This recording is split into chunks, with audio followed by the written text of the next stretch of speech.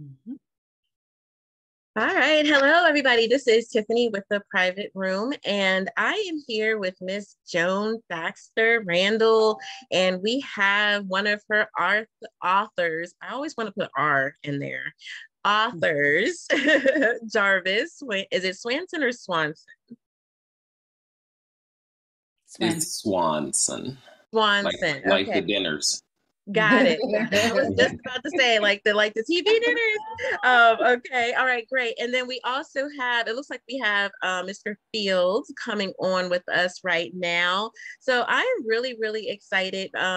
Miss Joan, I have been watching you and following you for years. I am an author myself, and I remember talking to you about, your different services and your coaching, and I've been following you ever since. So when I saw this, all of these handsome men wrote a book that co-authored your anthology. I was like, we have got to get Miss Joan on and these men on so we can find out what is going on with the image in the mirror. Let's find out what's going on here.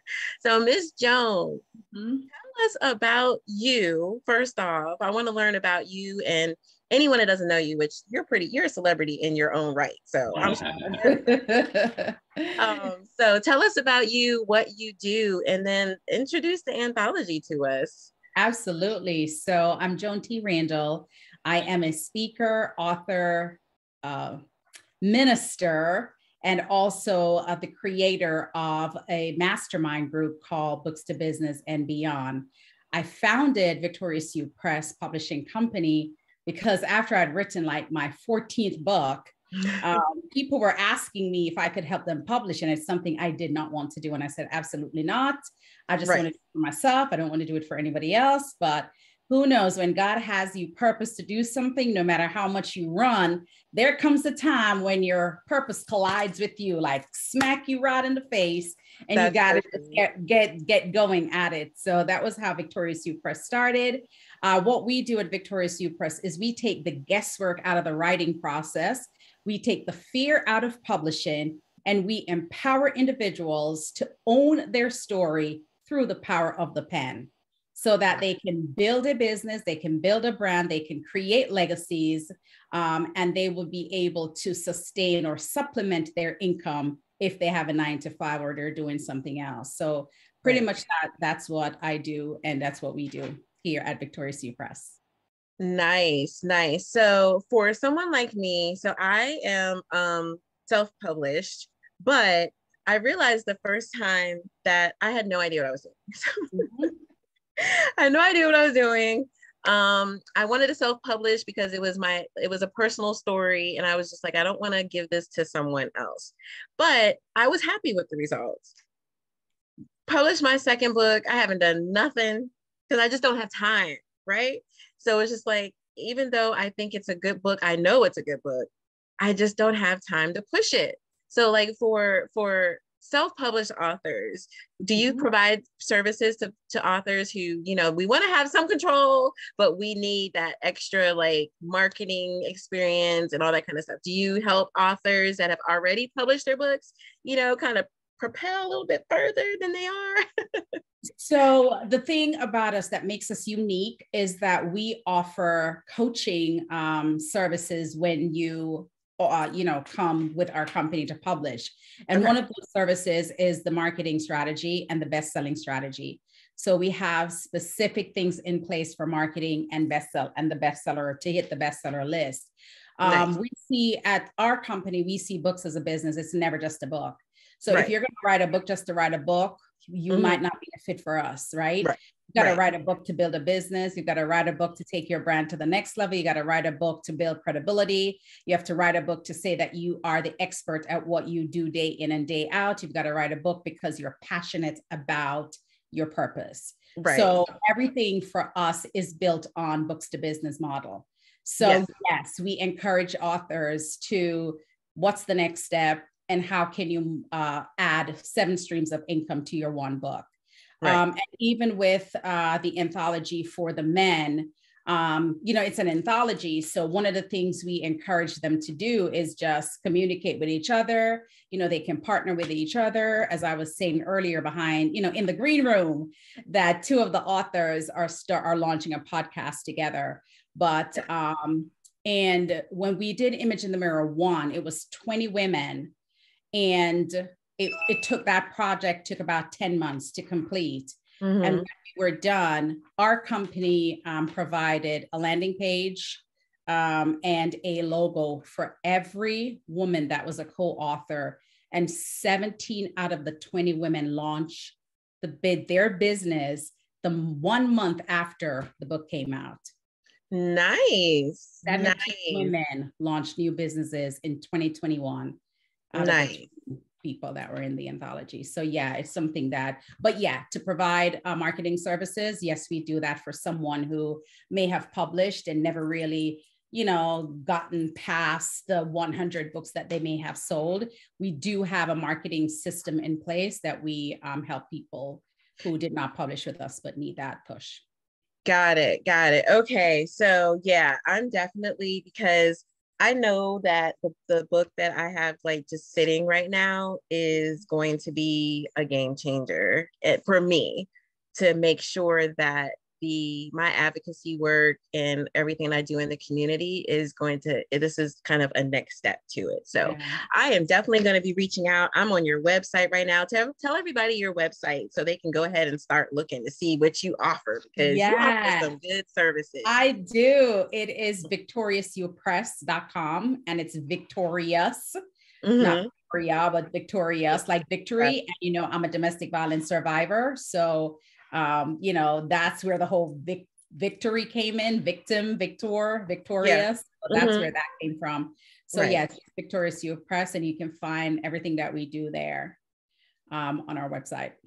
Okay. Yes, I saw that. So you offer consultations, the strategies. I also saw about how to, it looks like how to actually do your own anthologies. I think I saw that on there as well. Yes. Absolutely. I love it. I love it. Okay. So tell us about the Image in the Mirror anthology. What started that, and kind of tell us, because this is book 3. Yeah. So tell us, I want to hear from 1, 2, and 3, what was behind it? Yeah. So I had an encounter with God in 2019. And I was in a very dark place. My sister-in-law was dying of cancer, and she was very young, and she had been in our family for 25 years.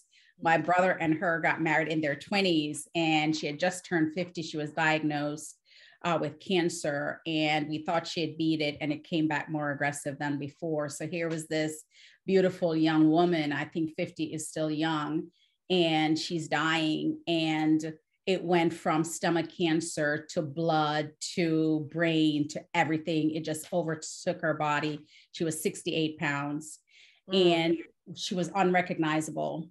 And I went to go visit her in September 2019. And I thought my heart was going to just fall out of my body. And so I found myself in this deep depression, because she was like our sister, because for 25 years we were together. It was like our sister. Yeah. And I was in such a dark, deep depression. And I remember saying to myself, I can't fill the hole in my heart. And it's not just the death of she hadn't died at that point, but it wasn't that she was in that state. I felt like I didn't have any fulfillment, not from my entrepreneur, what I was doing in business, or even in my family. My husband couldn't fill the place. My kids couldn't fill the place. There was just an emptiness. And I didn't know where the emptiness came from. And I was just searching, and I was walking one day, and all I could remember saying, Lord, I'm available to you. Just fill the space, because I want to be yours. I want to be used by you, because what I've been doing is not being used by you. It's you being used by me. And so I wanted just to find something to fill that emptiness. I couldn't touch it. And even if I, wrapped something around my waist, nothing could fill that hole. And it was right at the end of my walk, I got a phone call, and I got the phone call, and I felt like God had answered my question or answered my plea based on that phone call. And I'm like, wow, God, you didn't even give me an hour. You answered me because he saw my desire. Mm-hmm. And I got in my car and I drove to Chick-fil-A. I love their fries. And I drove to Chick-fil-A and I'm in the line for Chick-fil-A and I heard DNA. And I'm like, DNA? And I'm thinking, why would that just pop up in my spirit, DNA? Right. And I heard the words dominion, my name, and authority. And I'm like, wait a minute, DNA is blood type, right? That connects right. to your ancestors. Right. And I pulled out of the Chick-fil-A line. I just pulled out. I'm like, I'm not going to get no fries. I got to write this down. And so I pulled out my phone and I wrote D equals dominion, N equals name, A equals authority. Like, oh my God, the Holy Spirit just told me that I am created from his DNA. Right. So I ran home and I went to Genesis 1, verse 26 through 28, and I found it. And I'm like, Lord, you said that you made us in your image, and we have your dominion and we have authority. But where did it say that you gave us your name? I couldn't find it. And then I just started digging through and I went to 1 John 3 and verse 1. And it said, because he loved us so much, he gave us his name. And I'm like, oh my God, I found it. And so I went, it's like something said, go to the mirror. And I went and I stood in front of the mirror and I'm looking at myself and I'm seeing my physical self. And it's like I heard the Holy Spirit said, close your eyes, because when you open your eyes, it's sight and you're seeing yourself in the physical. But close your eyes while you stand in the mirror and you'll see me and you'll see you how I see you. Wow. And that was it. That's a beautiful that thing. That was where the image in the mirror came from. So my goal was to write that book for myself. But then I had a summit. And I don't know why I said to the ladies, I had about 50 ladies. It was a virtual summit and there was about 50 ladies on the summit. And for some reason I said, hey guys, you know what? I'm writing a book and it's called The Image in the Mirror. And it's seeing myself as how God sees me. You want to be a part of it? That was it. And we had women after women just signing up. 20 women out of the 50 women that was on that summit signed up to be a part of the Image in the Mirror one. So that was where it started. And I thought it was a one and done, but then but then the people who did not join Image One, after they saw the success, they're like, you got to do another one. So we did Image Two, and that was called Manifesting a Deferred Dream. And it was amazing. And we made a movie out of that one. Okay. Yes, ma'am. I executive produced a movie out of that one. And that's where Jarvis came. Jarvis came to see the showing of the premiere. And so I connected with Jarvis. And then from there, you know, it's like one of the guys said to me, well, do you do this for men? Do you do these books for men? Because that was like my 9th anthology. And I said, no, I've never done one with men. And then that was how that came about. And so this one is called The King in Me Transforms the Man I See. So, and I'm like, that's it. I'm done. 3 and it's a wrap. No, but you can't stop now. You can't. I'm done. The trilogy. That's it. Yeah. Wow. Okay. This is so exciting. So, we have the King's panel, which I was telling you while we were getting loaded up here. The King's table on the private room is an all-male panel, and I thought that it was important for men to have a platform on my podcast because I'm a woman and I have a son. You know, I can't teach my son how to be a man. I can't teach my son, you know, those important male things. Those are things that I can't do for him. So I've always had a nice, strong support system around me that's made up of strong men. But so I've learned when I had him and then I became a single mom, that I need more strong men around my son. So I've always valued having strong male figures around, especially for our children, because they, coming from education and coming from the school system, there are studies that show that men in the community that are advocates, that are teachers, that are, even down to ministers and, janitors, fathers, they make, Coaches. yeah, Yep. yeah, they make such a bigger impact. And that's not taking anything away from women. But when you have men in these positions with our children, they tend to make a much bigger impact because of their authoritative state, and because they have, men are born to be leaders, they are born to be the head of the household, they're born to lead. And so when you have men in the community who are giving of themselves and their time and their expertise and so forth and so on, it makes a big impact.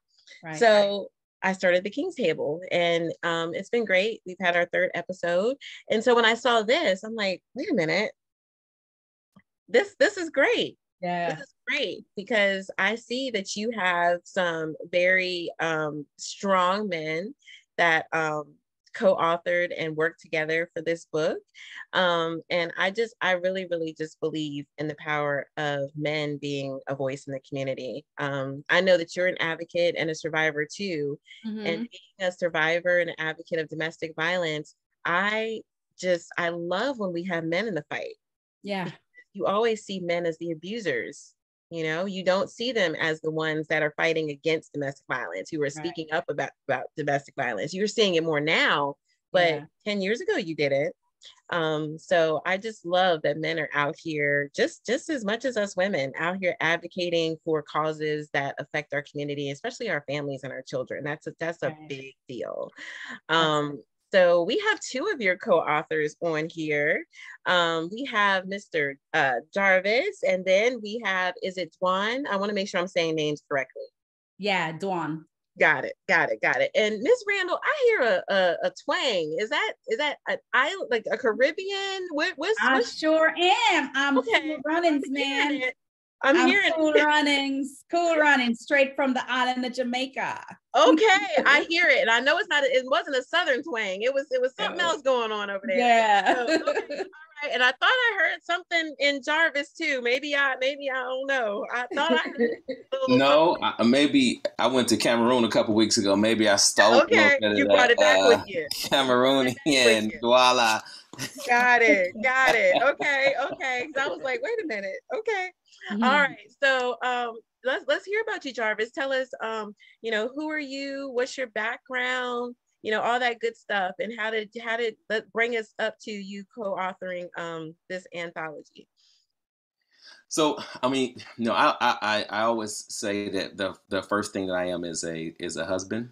I have an incredible wife, and I am that's my first position is to be her husband. And then I'm a father of 4 beautiful children, grateful for them. Then I'm a friend, but the most important position I have is that I am a son of the living God, and serving,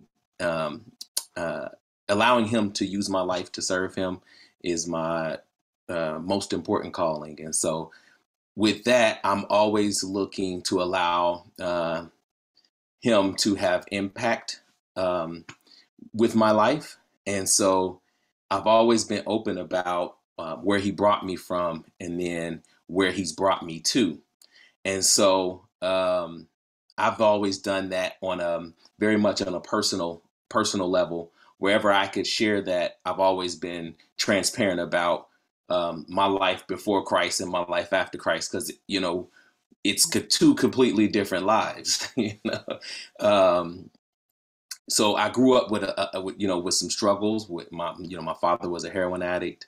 I've always struggled with female relationships, just because I wasn't taught how to care for women, how to have a proper relationship as a man, and keeping that relationship in its proper context.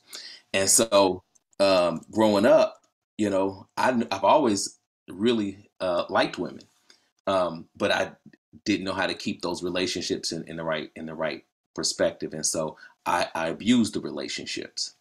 And so once I began this walk with Christ, and he showed me and has taught me how to have caring and loving relationships with not only my wife, but with my friends and my sisters and my mothers and my daughters. I've been able to have some really great coaching and mentoring relationships with some wonderful females who, like you said, just kind of don't always have that positive male voice in their lives, and God has allowed me to have that position in some women's lives, and I'm grateful for that. And then I'm also grateful for my wife who allows me to have that that impact.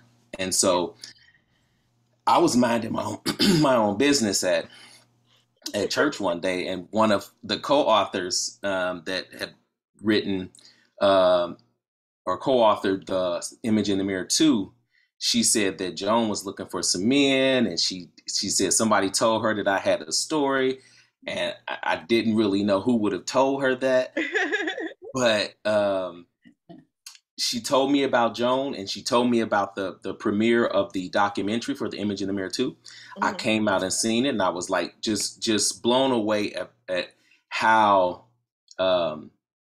transparent these women were with their stories, mm-hmm. how open they were with their stories, mm-hmm. And how it just impacted the audience. And so when she asked, hey, you guys want to do this? I was like, I'm in. And it's funny because I said yes before I really knew what I was saying yes to. And sometimes that's how you got to do it, because if you realize you're about to walk on water, you maybe won't step out of the boat. And so it's been a ride, but I've definitely enjoyed it. And I think it's really just the beginning. Right. Well, I really appreciate the fact that you gave that kudos to your wife. I admire that, and I think that is a beautiful thing to do. You said that, let me say this first, let me give credit to my wife, and let me let you know that, my wife's number one. I truly appreciate that. That's not something that you hear a lot of. Unfortunately, in today's time, marriages are just being attacked right now. And it takes a strong foundation, and it takes two strong people to really get through marriage. And I hate to say get through, but marriage is hard. Like it's a job in itself. It takes a lot. It takes a lot of prayer, and it takes for you, honestly, just to have a really good foundation. And it sounds like your foundation starts with, your belief system and your spirituality. And that's just a beautiful thing. God should be in your relationship. So I really appreciate you starting that off with that. And I'm sure that she appreciates that too. So you said yes, and then you realized what all was involved. Yes. So how has this journey been for you? First of all, is this your first time writing a book or being an author? Is this your first time? It is. Okay, so you just jumped right in the boat and started wading the waters and everything. So how has this journey been for you? And was this like, I'm never doing this again? Or are you ready to write another book? No, I definitely am ready to. I wouldn't. I don't want to. Let me take a step back. I'm not ready to write another book, but I know that writing another book is in my near future. To be honest, it felt impossible before having the conversation with Joan, but the strategy that she has, it's a well laid out plan. So you're not trying to do everything. You have this to do now, and you focus on this thing you have to do now. And even in that, she kind of gave us a writing strategy, and how long you should invest in writing. And just because of her experience, you walk with a different level of confidence, not in yourself, but in her experience. I just left a premiere of a book that she walked, I think it was maybe 18 women on that book. 16 women and one man. Okay. Yeah. So it's like, you know, if 16 people that I just watched them walk, that they have the evidence of walking through that process, then I walk into the process with her confidence and not my confidence. And so I really didn't think about whether or not I could do it. It was more like, okay, this is what she's saying, do this part. Yeah. That makes a lot of sense. So you felt confident in the journey and in, you know, the yes that you gave, because you knew that you had you had the evidence of success in front of you. Absolutely. Nice. That's a good testimony. That's an amazing testimony. Okay, so now the book has been written, and boom, Amazon best-selling author. So now I find out the writing is the easy part. Okay. All the right. hard part for me now, and I can only speak for me, the hard part for me is now that the story is out there for public consumption, it's letting it go, like knowing that you don't own it anymore. Like it's out there for people to interpret the art however they interpret it. And that's that's been like the scary part. But it's all a part of it, you know. It really is the truth of my experience. And the best thing is, I know that the person that I started off as in the beginning of the journey in my chapter, I'm a different person at the end of that journey. And so anything that anybody might have to say, they're talking about an old version. And so come see the updated version. Yes. I love that. I love that. And I think, and I understand that, because I know people have told me for years, Tiffany, you need to write a book. You need to write a book. You need to write a book about myself. And I'm just like, I can't write about myself. I don't know why. I've written books. I've written poetry. I've shared my story a million times in front of, you know, audiences and groups, so forth and so on. But every time I sit down to write a book about me, I have not been able to do it. And so I totally get that, you know, of, you know, you once you write this book, you put it out in the universe, it's like, okay, your story's out there. Now what? What's about to happen? What are people going to think, and what are people going to feel? So how has that experience been for you? The book is out there. People are reading it. People are forming their, you know, their reviews of the book, but now they're also reviewing you too. So how has that been for you, your wife, you know, your family? How has that been for you? So it's really new. So I haven't, you know, got a ton of like response personally from the book. But I also know that culture tells us they want us to be perfect, but people really just want authenticity. And so if nothing else, I was authentic to who I am and to my journey. So whatever happens, I'm okay with that. I know that God is in it with me. So if there's any turmoil or anything that comes up behind it, you know, in the end, it's going to be to my benefit. It might be rough waters initially, but you know, back to the walking on water thing, like, you know, with rough waters, that's when God can show up in a miraculous way. So right. I love that. I'd love to address that, Tiffany. Sure. Because a lot of times when we hold or hide the story is because of shame, right? For whatever reason, there is hesitation, there is apprehension, there is shame. You're thinking, what are people going to think about me, right? Right. But let me say this to you, the person who you have written that book for is going to accept it as their breakthrough. So don't ever worry about who is going to criticize. Worry about the person you wrote the book for, the person that has been in your situation that now is going to get a breakthrough because you overcame it. The person that's going through it now, in which your book is going to help them leave or get out of there or change their life.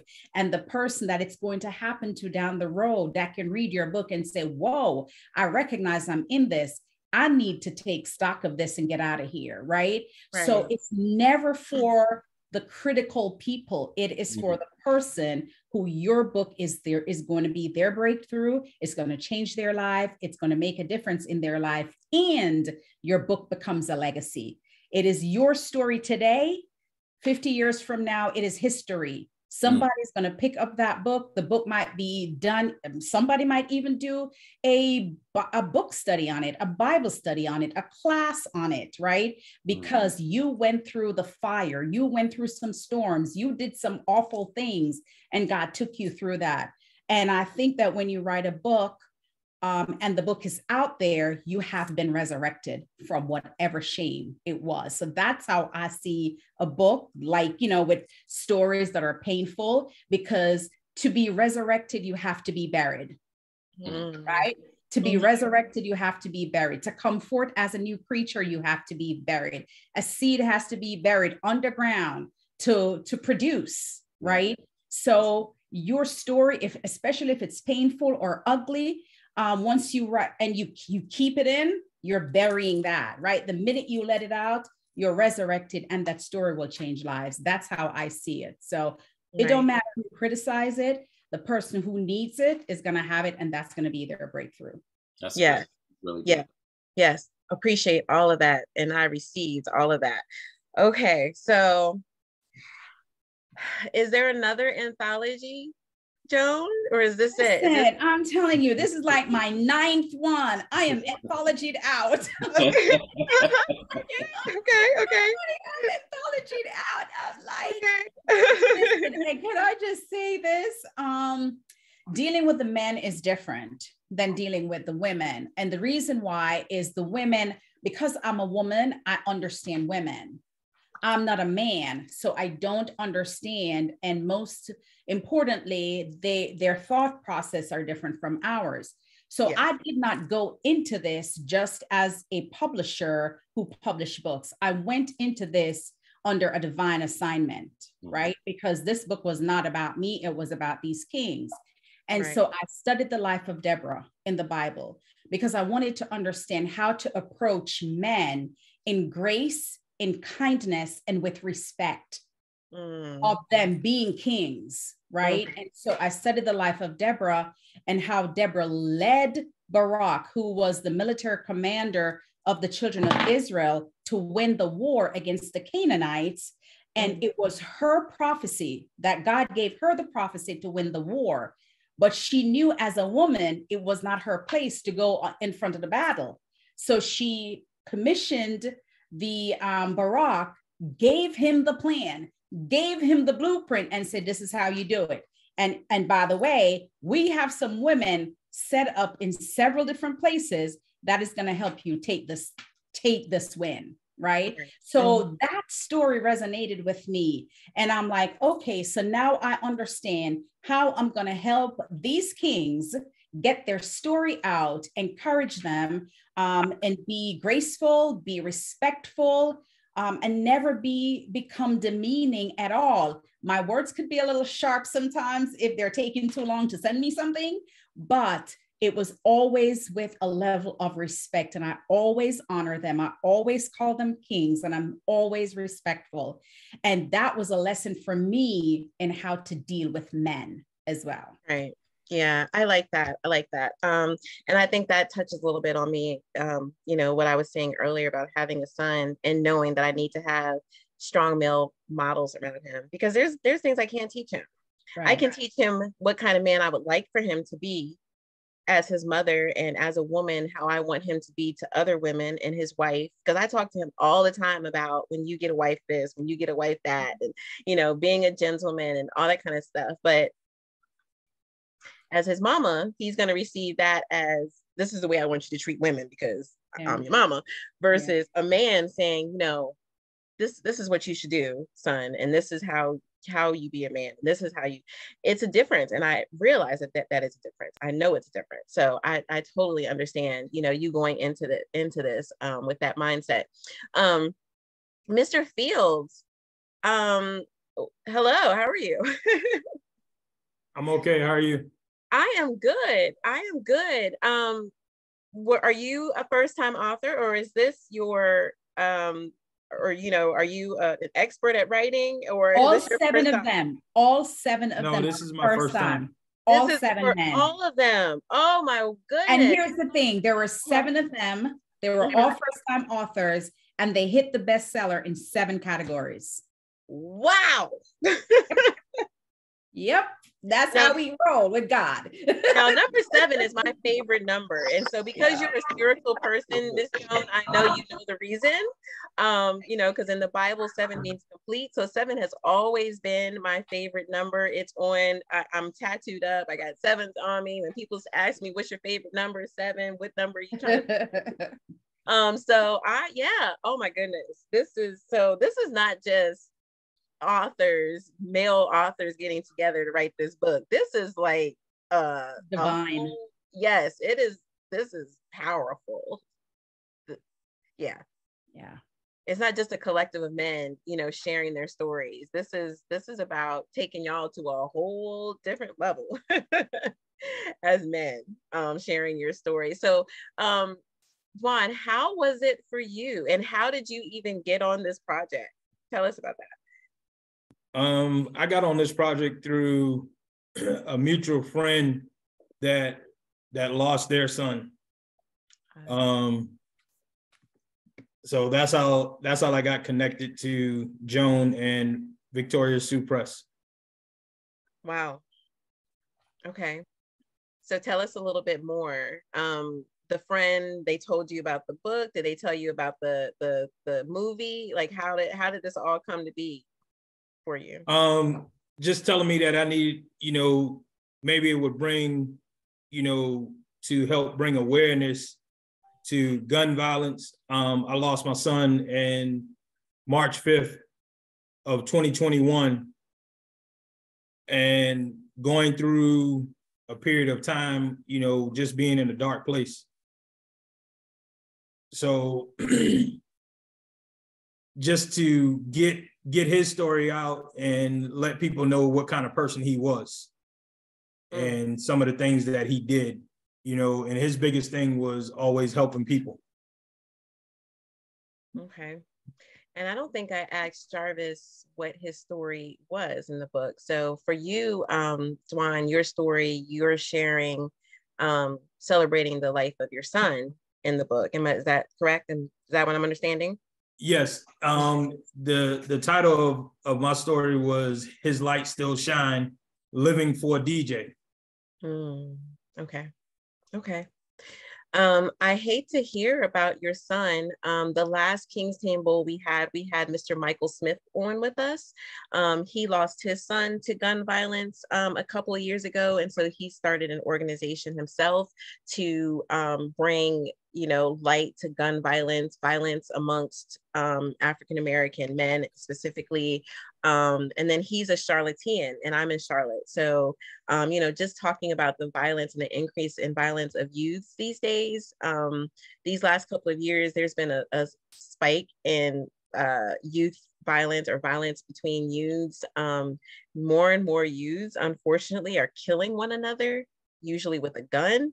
And so my condolences are with you, but I also want to say is thank you for sharing his story and sharing your story, because that's not easy to share. I can't imagine losing a child. And so when I do hear of parents who have lost children and now they're doing something about it, like they're not just keeping that to themselves. They're out here hitting the ground so that they can help other families and help other parents and try to avoid another child being killed. That's a big thing. That's very self-sacrificing. And so I applaud you for doing that. Because I know that has to be the unimaginable type pain to experience. Like I tell people, I mean, it's it hurts, but it helps to talk about it, and especially, dealing with our youth. I mean, we, just a couple of years ago, how we talk about, our youth being gunned down by police officers, but in the last 3 to 4 years, is our youth being gunned down by our youth. Right. Yes. And especially, you know, our African-American young men that are gunning down each other, you know, just because I don't like you, just you because you live here, you know, is when it all boils down to it, I mean, it's stupid of them not liking each other because you're from here, or you know, just because somebody else don't like you, then I'm not gonna like you either. I mean, so it's pointless. Ridiculous. Yeah. It's very sad what is taking place in our communities right now, especially with our youth. I'm a social worker by trade. I've kind of gone to the corporate side of health, mental health, but it's happening every day. It's happening more and more. We had AP Rich on about 6 weeks ago, where he was sharing his story, where literally he was walking with his young daughter. I believe she was less than 3-4 years old. He was walking in the park with her, and someone that he knew who had a very petty argument earlier in the day got out the car, walked up to him, and shot him multiple times in front of his daughter. Oh my God. And then went around the block, came back in front of his daughter, in front of his mother's front step, and shot him again. So it wasn't that he just came around, oh, I see him, he pissed me off earlier, and shot off at him. He came back. Yeah, it's crazy. I mean, you know, I deal with it every day. I mean, I'm a behavior counselor for a school district here in South Carolina. And, you know, just hearing some of the kids, you know, the stuff that they talk about on a daily basis, it's, you know, scary. It's scary. Very, very scary. Very scary. It's heartbreaking too, because a lot of the reasons, and I asked him, I said, why do you think it escalated to this? And he said, I'm going to be completely honest, I don't even remember what the argument was about. It was that petty. Wow. So, yeah, I can't wrap my head around it otherwise than say that these kind of things start at home. It starts at home, and we really have to teach our children better values, better respect for other people, for other people's life, and to let people that you don't have to resort to violence to resolve anything, because now you're going to be spending life in jail over something that the other person didn't even remember. So now you shoot at somebody and killed somebody, and that person don't even know the reason why you killed them. So but what point did you really make? You didn't make any point. So so thank you. I appreciate you sharing the story. I would love to connect you with Michael Smith that I just mentioned. I think he would be an amazing connection for you, Dwan. I think y'all would get along, not just because you both experienced the same thing, but because both of you are strong men and you were doing something about it. You're not just sitting and holding your stories to yourself. You're doing something about it, and you're sharing your stories. So I truly appreciate that. Are you writing another book? Was this a one-time thing? What you think? You think you're gonna write another book, or? This is a chapter that's unfinished. Yep.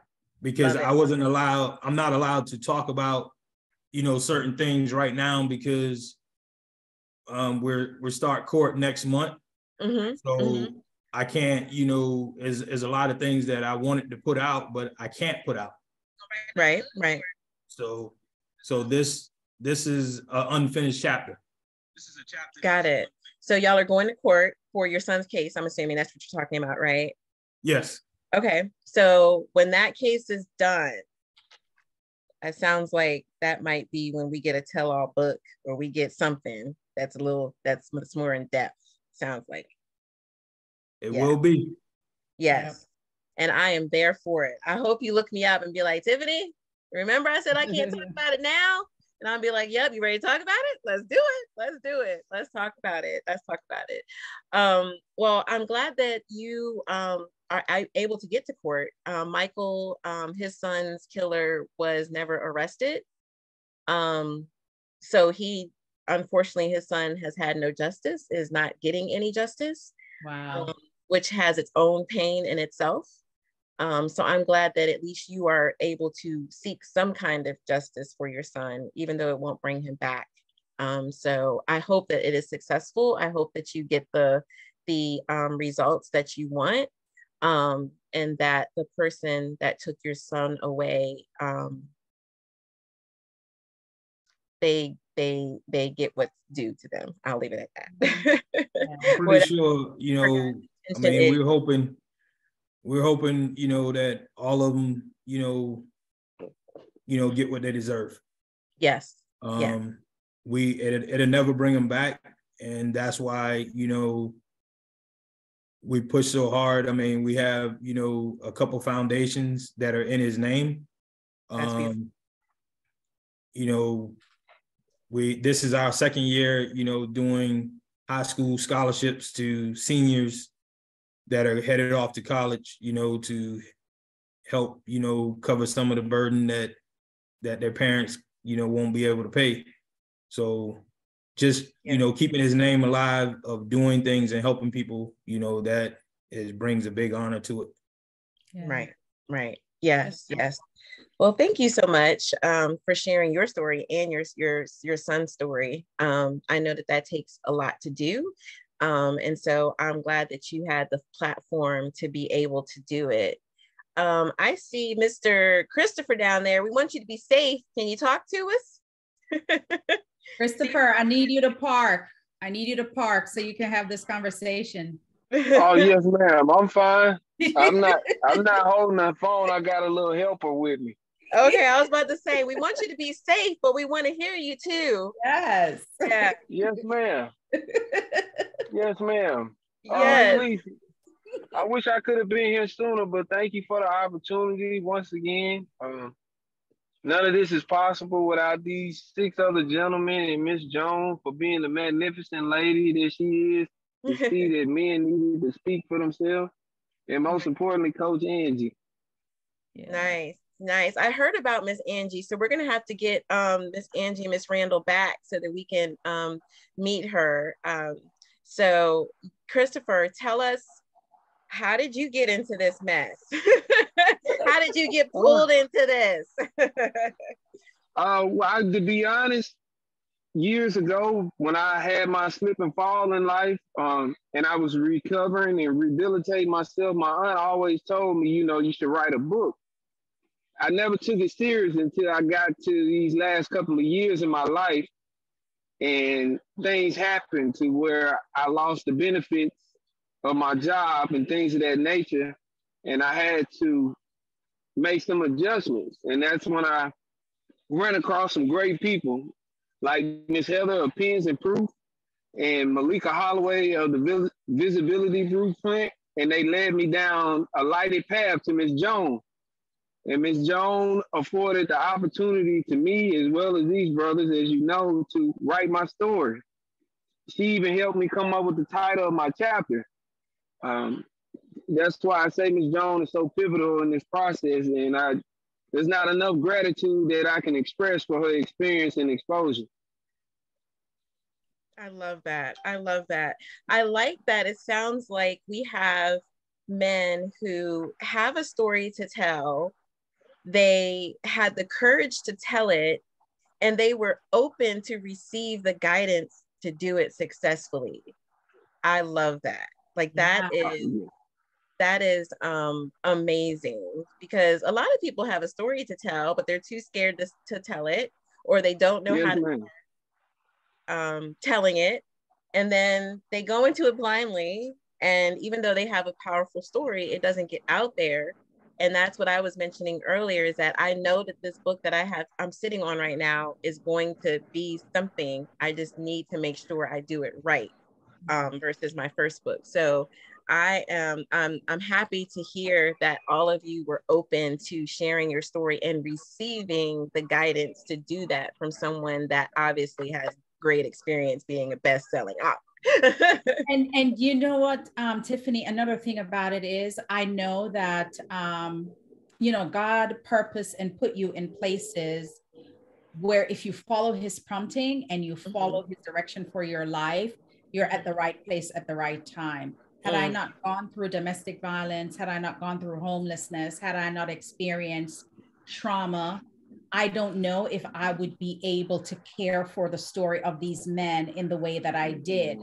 But because I understand pain, because I understand, falling down, like totally, bottoming out, I was able to understand every person's story and brought out the best, because remember, it's their whole life story. And I only needed 5,000 words. So in order for the impact of the story, I met with each of them to kind of frame how we want the hook, the body, the resolution, and the conclusion of their stories. And so what you see is a snapshot of what happened over a number of years, but only in about 5,000 words. So even that was very strategic in how we placed and laid out the stories, so that it's meaningful for the book. Okay. Yeah.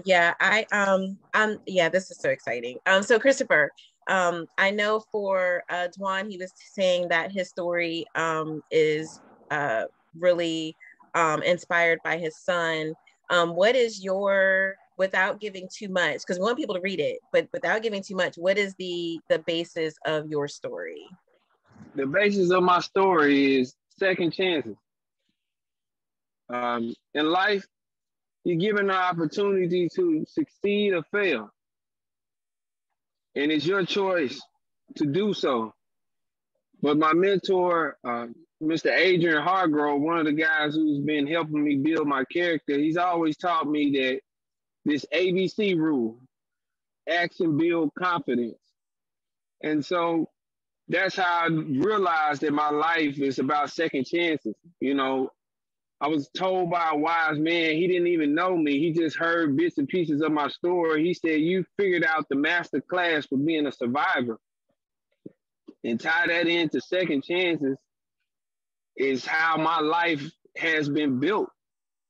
I didn't do the best in the beginning, but I learned how to finish strong and wise. My life has truly been a miracle. Let me just say that without giving too much. And I just had this saying that I live by. Every wise man falls, but it is his will to get up that will determine how he stands. Whoa. Wow. Yes. Can you say that again? Can you say that one more time? Every wise man falls, but it is his will to get up that determines how he stands. Yes. I'm gonna need you to make sure you get some rights behind that statement. Hey, Christopher, that's something that you need to put on your post tomorrow or later. Yeah, I was just about to say you need to coin that one. That was powerful. Yeah. And I did. Very clear. Yeah. I did. If you read the book, you'll see where it ties in together. I just gave you a little snippet.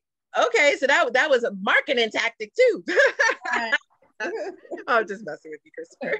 Okay, all right, nice. Oh, it's okay. Nice. Okay, so do you see yourself writing another book, or was this just an experience that's gonna propel you, and that's it? What do you think? Oh no, I do. Initially, that's what I came to Miss Jones for. I have dozens of journals of material that I've written over the last 6 years. Okay. Like, I experienced significant amount of pain over the last 6 years. I've lost my Mount Rushmore, which is 3 of the most significant people in my life that have helped me make the pivot for change. I was what you call a prodigal son, always into something. And my father, for good, bad, or indifferent, saw me through to the other side of my mistakes. But my Mount Rushmore 3 people are my grandmother, my brother, and my best friend, Jeremy Manigan. They all passed away or were either killed or passed away in the last 6 years. So, yeah. Wow. So sorry to hear that. Yeah. Wow. Thank you. That's a lot of loss in a short period of time. So I'm, again, very sorry to hear that. Okay, so you said you have a little helper with you. Are you a dad? Yes, ma'am. Okay, all right. How does your family feel about you sharing your story? Because I think you said your grandmother told you you should share your story. Was that your grandmother or your aunt? It was my great auntie. Okay, okay. She, well, when I was incarcerated, I got a chance to learn the value of reading. And I was amazed at how much I was missing because I was hooked to the TVs. And so I would write letters. My aunt would write me and I would write her back. And after months of writing back and forth, she said, I've been meaning to tell you this, but your writing has progressed with perfection every time you wrote a letter and sent it back home. I just didn't want to fill your head, get you the big head. And she was saying, hey, you know, when you get out of all this, maybe you should write a book. Okay. And I was like, write a book? I said, nobody want to read my stories. And you were about that. and here I am. Right. Okay. So she spoke it into existence for you. Is she still with us? Yes. Okay. So what's she saying now? You done wrote the book. What's she saying? Yeah, she forgot that she told me that I should write a book, and I had to remind her. Okay. She asked me what inspired me, and I said, you, silly. You don't remember when you told me that? And she thought back, and she was like, yeah, I do remember now. I didn't think you would listen. Nice. So you listened, you done published the book, and I'm sure she's very proud of you. That's nice. I love it. Okay. All right. So Miss Randall, I know we're missing a couple of people. Briefly tell us about, because it looks like Jabari's a young guy. Tell us about Jabari really briefly, and Abraham and Paul and Jean. Yeah.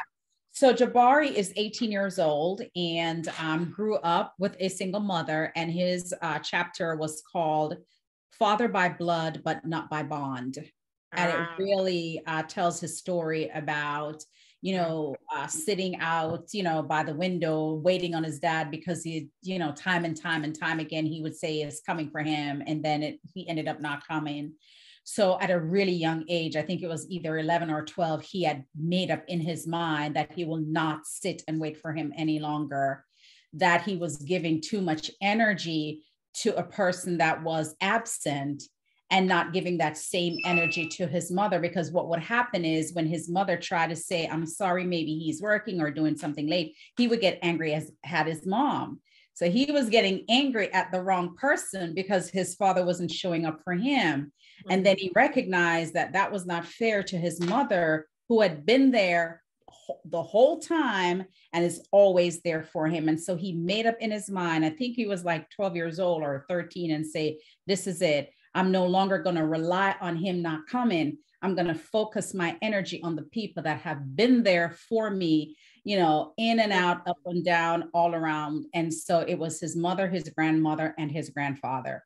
And that was when he cut the ties emotionally and just started. And Jabari is really unique. He graduated high school May of last year. That was the same month the movie came out. He graduated high school with a 4.0 GPA and like a 4.0 GPA with his associate's degree at 18.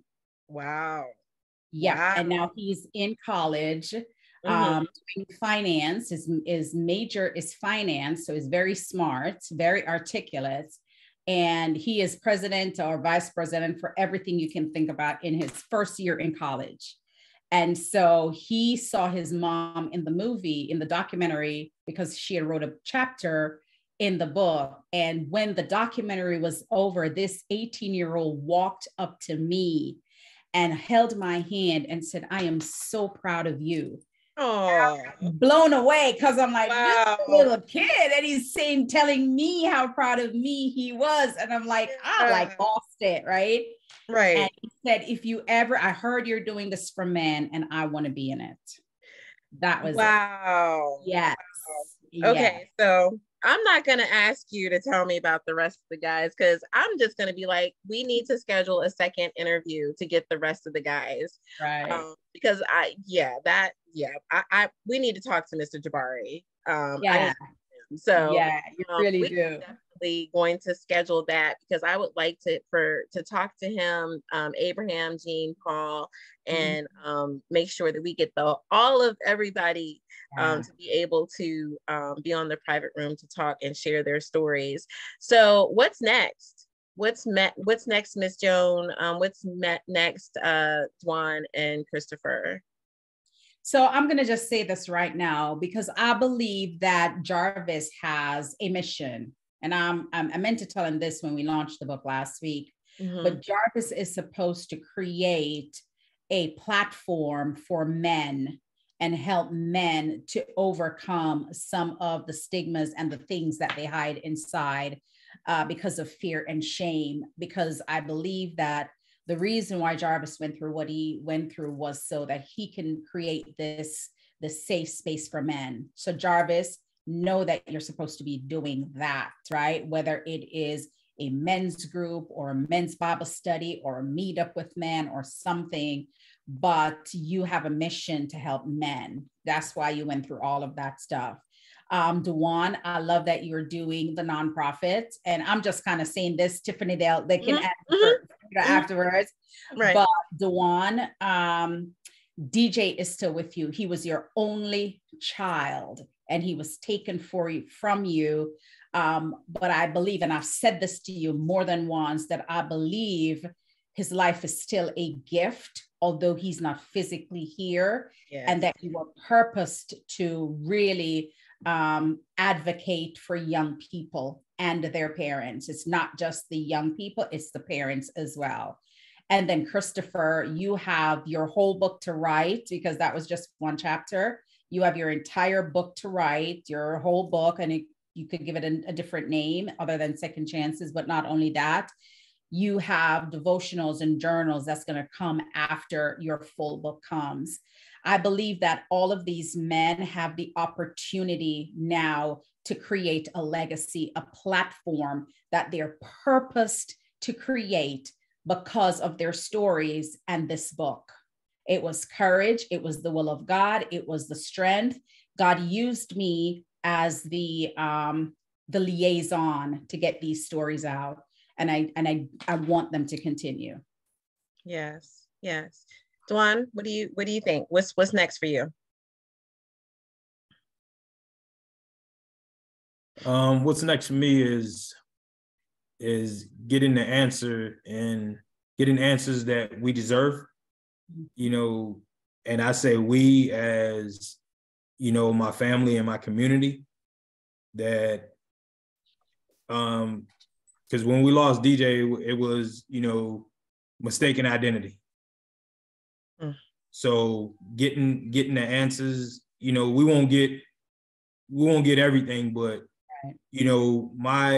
my goal and my purpose is to get justice and make sure that, the people that are responsible, don't get a chance to do this to anybody else. All right. Yeah. I would love to have you back on to share your story more once you're able to do so. So please reach out to me, and I will definitely connect with you. Are you on Facebook and Instagram and all of that jazz right now? I'm on Facebook. Okay. All right. We'll get everybody's information so that people can start following you that are not already following you.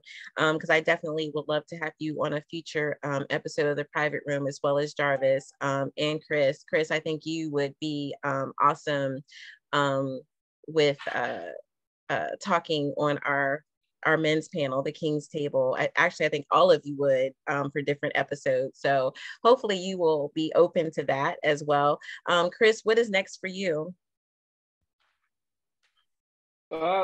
Main thing is to continue to advocate for change with the younger generation, the teenagers that my godfather supports with his nonprofit organization, New Generations Inc. We go back into the community to work with at-risk youth to stop them from going down the path that I did. And even if they do, to let them know that there's light at the end of the tunnel. Also, just to continue to push the image in the mirror 3. This is something that is very vital to the changes in history for the Black man or men, period. Just to let them know that you do have value and that you're just not no one-sided equation. And as Ms. Jones mentioned, to actually ink my full story and to put it out there. And lastly, I partner with one of the brothers from this anthology, Mr. Gene Johnson, and we're working on our podcast called The Two Angry Black Men. Mm-hmm. We're not angry in the literal sense, but we're speaking to how societies dealt us some circumstances to where we had to articulate our anger and not act on it. How we had to utilize fact and faith versus feelings and emotions to relay our feelings or challenges in life. Nice. When is your podcast going to premiere? When is your first episode? Well, we were anticipating doing so a couple of weeks ago, but we realized that the book launch was happening. So we wanted to give full effort and focus to that. Right. And as the smoke clears from that, we were going to push it. So I would say probably mid-April at latest. Okay. Well, I will be doing I did a podcast takeover. We did that episode when I first started the private room. So before the private room, I had a very successful podcast called the Speak Up and Inspire series that only interviewed community leaders and advocates. So I wanted to do more and talk about more topics. So then I started the private room. And so one of the first 3 episodes that I did was podcast host, because I wanted to give back to the podcast that's had me on their podcast to promote my book and my nonprofit and my advocacy and all that kind of stuff that I do. So I'm actually working on doing another podcast takeover to talk to other podcast hosts and creatives about their podcast so that we can support and market one another. So I will definitely reach out to you for that. I was planning to do that sometime this summer. So I will definitely reach out to you. I'm very big into networking and, supporting other creatives, other podcasts, advocates, and just other people in general. I think we can't get anywhere without other people. No matter how hard we try to do things on our own, you can't do it by yourself. You have to have your village. You have to have that support. You have to have your network. And that's the way you build. So I would love to have you on the next podcast takeover that I'm currently trying to schedule now. So I will make sure that I get all of your social media starting right now. So everybody, please share your social media. Ms. Jones, start that so everybody can know how to find you. Especially those who are writing books, have written a book, and you want to take it a step further. You don't want to just write your book. You want it to be something. You want it to represent something. And we all want income. You put all that work into your book. You want to have some income coming in from your book, but then also making an impact with your book. So Ms. Jones, tell us how we can find you on social media, website, all that good stuff. So on social media, I'm Joan Thaxter-Randall or Joan T. Randall, but to connect with me via my company, it's Victorious U Press. Nice. And it's Victorious U Press on LinkedIn, Victorious U Press. I have a Facebook page on Victorious U Press, Instagram, Victorious U Press. And I also have a group with about 1,800 members called Books to Business and Beyond. So it's a Facebook group. Okay. All things books to business and beyond. So nice. Okay. Dwan, how can we find you? Facebook, Dwan Field Senior on Facebook. Got it. I'm making sure that you said you're on Facebook, you're not on Instagram. So can you repeat that one more time so I can make sure I got you? Dewan Fields Sr. Okay, got it. We put it in the chat too, Tiffany. Okay, got it. Dewan Fields Sr. I found you. There you are. And I see your handsome son there. Oh my goodness. He looks just like you. Goodness. Sure does. That is you reincarnated. Oh my goodness, he looks just like you. All right, I found you. I just sent you a friend request. Christopher Leonard, tell us, how can we find you on Facebook, Instagram, or whatever your social media is? You can find me on Facebook and Instagram at Christopher W. Leonard. Got it. All righty. So thank you all for coming on. I see that Jarvis had to jump off, but Ms. Randall, can you give me or tell us what Jarvis's social media is? No, Jarvis is here. He's here. Oh, he is? Oh, I didn't see you. Okay, I'm sorry. Maybe because I was sharing my screen, I couldn't see everybody. There you are. I'm sitting here talking like you're not here and you were here all along. Okay. So Jarvis, tell us your social media so people can connect with you. The easiest way to find me on IG and Facebook is just Jarvis Swanson. Got it. Jarvis Swanson. Okay, I am finding you right now. I think I found you. There you go. And you're sitting in your king's chair. I found you. All right. So I have said I've got some follow-up stuff. Juan, I'm going to be connecting you with Mr. Michael Smith that I spoke of earlier. Christopher, I'm going to be inviting you for the podcast takeover, and Jarvis, I'm going to be inviting you to the King's Table because I would love to for you to connect with the men of the King's Table. And you, Ms. Randall, I would love to meet Miss Angie, so we got to get her back on here as well as the part 2, so that we can meet the rest of the authors that wrote The Image in the Mirror. Part 3. Absolutely. I appreciate you all. Yes. I appreciate you all for your time. Congratulations for that best-selling book. Congratulations. That is a true honor, And I appreciate you all for sharing your stories. I appreciate you taking the time to be on the private room with Tiffany. I will be posting this on YouTube, sending y'all the link and all that great stuff so that y'all can share it as you like.